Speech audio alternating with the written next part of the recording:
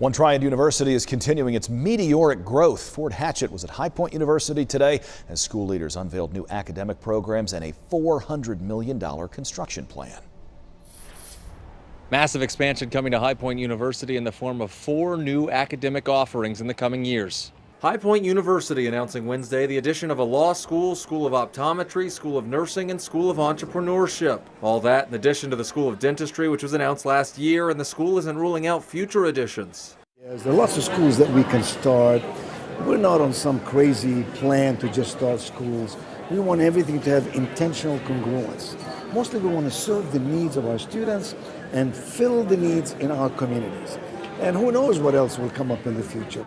To accommodate all the growth, the university says they'll be spending $400 million in construction projects with local builders for the new schools, a library, student housing, and more. That brings business to this area.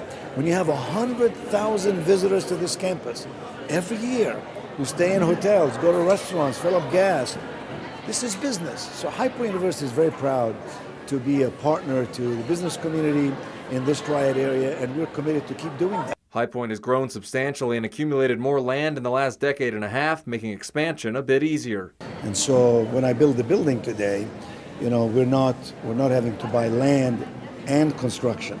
So look at it from an efficiency perspective. You know, you're actually have paid for that, you've written that off. Now you can build construction without very expensive land. And you can find full details about today's announcement on our website. In High Point, Fort Hatchett, WXII 12 News.